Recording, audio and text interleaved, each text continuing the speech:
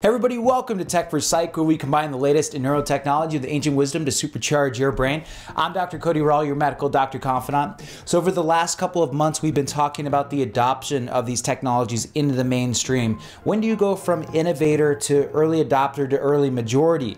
Part of that is going to rely on the adoption of these technologies into the medical community. We've got a lot of modalities coming down the pipeline. We've already got EEG, MEG, FNIRS, and even some ultrasound capabilities are going to become very prominent in being able to scan the brain, get brain data. Wouldn't you think that when you went into a medical appointment, if they took your blood pressure, maybe got some labs to check your liver function, your renal function, your blood glucose, that if you had complaints about either sleep, your focus, your mood, that they should get some data from the brain as well? Why is that not happening yet? Well, partly it's because the modalities that do get brain scans either have to do with giving you radiation with CT and PET scans, or with MRIs are incredibly expensive. Each one of those MRI machines costs about $3 million.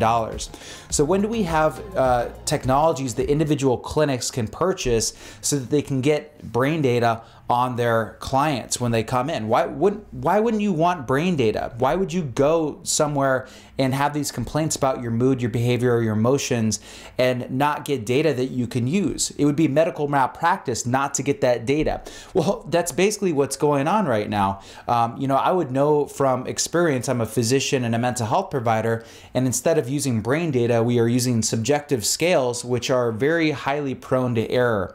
So how do we know that we have the right diagnosis? How do we know that we're giving people the right treatments? How do we know that our research studies even have homogeneous populations, meaning that they have the same diagnosis, so that when we give a treatment, we can actually see if that treatment works or not? There is a lot of guesswork going on when it comes to treating brain disorders, and I'm talking about depression, anxiety, ADHD, traumatic brain injury, even things like mild cognitive impairment, which is a precursor to dementia like Alzheimer's. All these things have to do with the brain. And not only is the medical community going to benefit highly from being able to get brain data and treat these disorders, the individual consumer will benefit highly just from having brain data and being able to engage in self-improvement processes to perform at their highest level. So when I talk about getting your brain scanned for free, what I'm talking about is the reimbursement of getting your brain data by medical insurance companies. And part of that has to do with getting FDA approval of this process. Now, one of the things that made me go down this rabbit hole of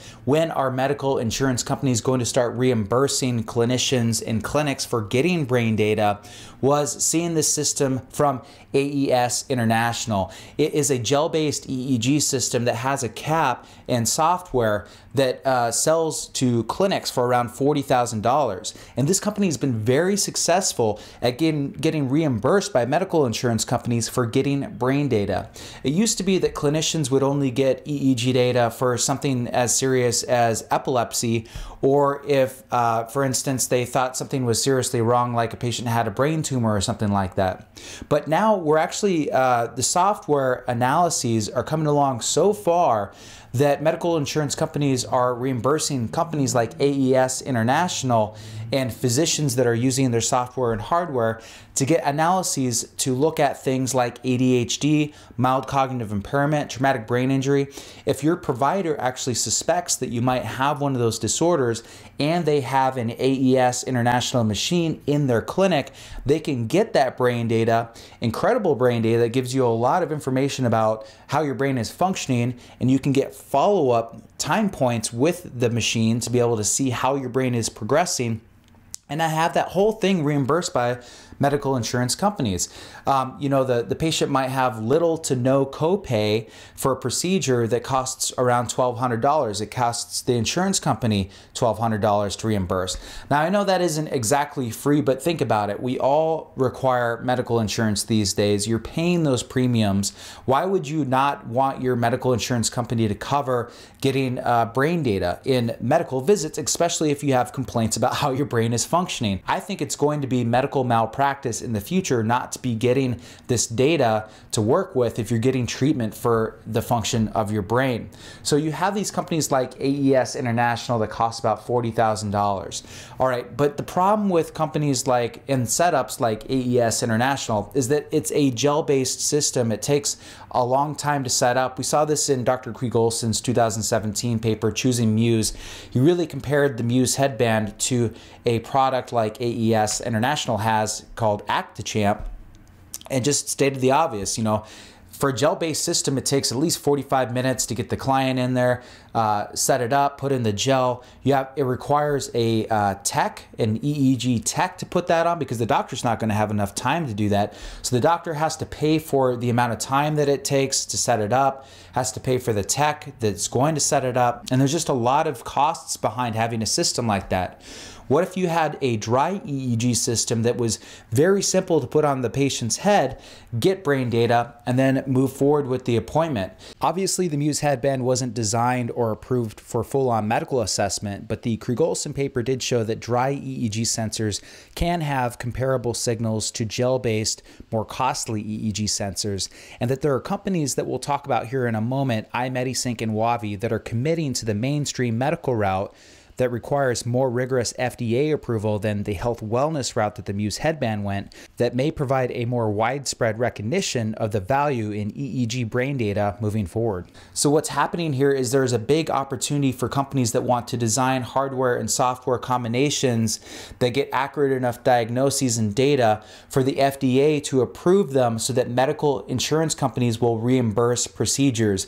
As you can imagine, doctors and clinics all over the country, all over the world would love a system that they could put on their clients or patients, get good brain data to inform treatment, and move forward quickly with the clinical visit so that it doesn't take too much time to get the brain data, but it well informs the treatment. And again, I'm not just talking about if you have epilepsy or you have a traumatic brain injury. I'm talking about more subtle things like ADHD, mild cognitive impairment, depression, anxiety, even PTSD. All these diagnoses have biomarkers in the brain. We just need to find them and compile the data in order to accurately diagnose them. And these companies are almost like in a space race to develop the best systems for being able to do that so that the FDA approves them and they can start get reimbursed from medical insurance companies. And it's already happening. There's a couple of companies that I have my eye on and are very interesting. My next video is actually going to be about iMedisync, which is a company in South Korea that has developed the iSync Wave. And I interviewed the CEO in the next video that I'll put out later this month. But it was really interesting. So they were designing the software to be able to take EEG data and make these diagnoses. And it is a beautiful program. It comes up with all this information on brain circuitry and possible diagnoses and everything else that you could expect out of an EEG analytics software program. But they realized that this setup with the gel-based systems is taking too long. They want to democratize this technology. So what they ended up doing was create their own EEG helmet that is easily just put on the head, and it actually has the EEG sensors on these little brushes on top of motors that spin the brush so that it works its way down through the hair follicles and gets a good connection with the scalp. So imagine just going in to the clinic for a regular checkup and having this helmet put on you, getting good EEG brain data that your physician can use to inform your treatment. Like, incredible, right? I think that's coming in a couple of years. Another company that is American-based is Wavi. Maybe you've heard of this one before. And theirs isn't exactly dry EEG-based. It does take a little bit of saline solution, but it's much more quick to set up than systems like AES International.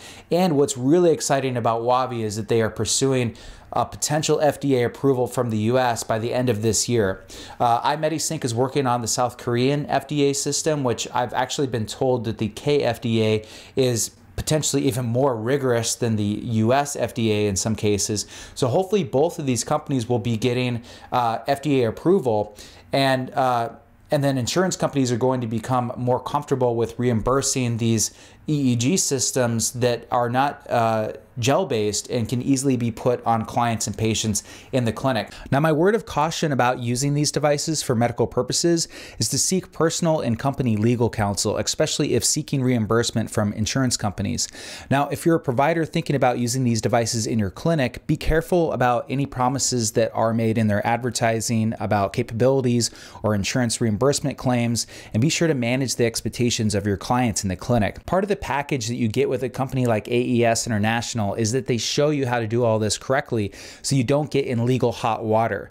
Just because the device is FDA approved does not mean that you can use it to diagnose just any specific brain disorders just yet. The brain assessment needs to be incorporated into a full, well-rounded medical assessment with evidence-based medical treatment in a medical appointment. For the most part, these devices are currently FDA approved for acquiring EEG data, but the reports that they generate for disorders at the moment are, quote, only supposed to be used for research purposes. The current space race that these companies are engaging in is getting recognition and regulatory approval for the reports that they generate. The reports have suggestions for specific diagnoses for the patient based on the data gathered during the assessment. In my opinion, that's what really needs to change. Medical clinics using these technologies should not have to play games with regulators to get reimbursed.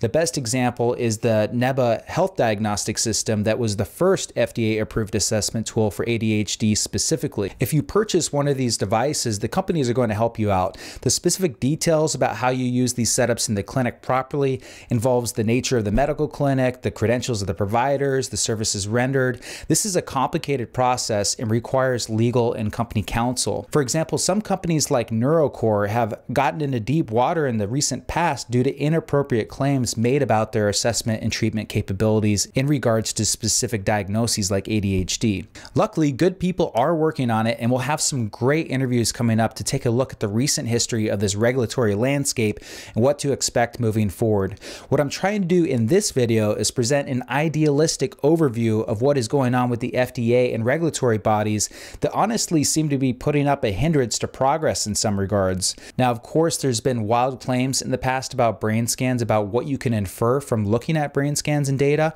but evidence for getting reliable measures from these machines has been building rapidly, and machine learning software is really presenting an opportunity to significantly move this field forward and provide real value to the medical community. With reliable, reproducible data that informs the clinician, why shouldn't it? This area of medicine really needs to change, and as the software analytics improve, this needs to be continually reassessed by the FDA, in my opinion. And as you can imagine, as these become more widespread, as more clinics adopt this technology and more people get exposed to getting brain data in their clinical visits, this is going to become more widestream. They're going to understand that there's no radiation involved, that the risk of getting this brain data is very low, and that the brain data can be very powerful in informing your treatment and informing your doctor on how to move forward with your healthcare.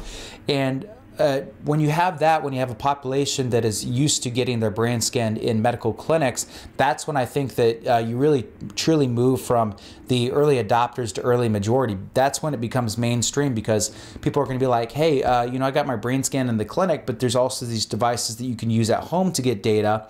It's really on par with, you know, when you go in to medical clinic and you get your blood pressure taken by one of those big blood pressure machines.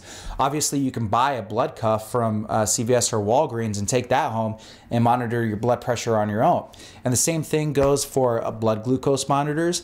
And even now with EKG, you know, you used to only be able to get EKG from the systems in the medical clinics, but now your Apple Watch can get EKG and make inferences based on those heart rate rhythms as well. So just like it has happened in those other biomarkers, we are going to start seeing biomarkers start to be common clinical practice in the clinic to get data on the brain, and then other consumable wearables available for use at home to use that data to inform your own self-development, learning, your performance, anything that you could think of that brain data would inform. So there are some companies that are taking a look a couple of steps ahead and realizing that there's going to be this ecosystem of brain technology companies. Remember, just not EEG, although that's the one that's at the forefront right now. We're going to have FNIRS, MEG, and ultrasound information as well to help gain data from the brain. And what they are doing is creating a cloud-based system where you would actually be able to use any device, get information from that device that at least had some kind of agreement with them about sharing the raw EEG data, loading that raw EEG data into the system and having the system analyze that data and give you good feedback. So a lot of this has to do with large population statistics, so that when you have your own brain data, you can load it into the system, and the machine learning, the AI, can take your brain data, compare it to other people that have different symptoms, and classify it appropriately so that you can get good readouts on how your brain is doing in comparison to either yourself or other people. A lot of people call that quantitative EEG. There are also evoke-related potential exercises that you can do. That's mainly what WAVI does, is that you can use ERPs by doing different cognitive exercises and taking that EEG data that comes from the cognitive exercises and understanding how your brain is functioning compared to the norm. So this is a blossoming industry. There's a lot of different people working on it, and you can really get into it by experimenting with these different EEG devices. Divergence Neuro is taking a look at a couple of pilot projects. One of them was with Neuroscience and with another company called Newphony. And you know, these EEG devices are going to be supplying data for people to a database in order to get clinical grade information on their brains. You know, I was speaking to a friend of mine at one of these companies, and he was saying, you know, the software is moving even more quickly than the hardware is, because we have some brain data from the hardware already, and the software, because of AI and machine learning, is evolving to a point where we might not even need full head coverage with EEG sensors or these other modalities in order to get good, accurate predictions about how someone's brain is doing and how it might respond to treatments. So the question starts to become, do we need these big bulky systems that only can be used in the clinic, or can we get really meaningful data based on neuroscience and big data analysis using smaller consumer grade devices that have less sensors but can plug into the big database and make pretty accurate diagnoses and assessments with a limited amount of EEG sensors. And if you think about where the world is headed, you know, telemedicine within the last couple of years has become big because of the pandemic, right? So not everybody's going to want to go into a brick and mortar clinic anymore. So even if you could get your brain data assessed through telemedicine by using one of these devices, I think would be a big thing.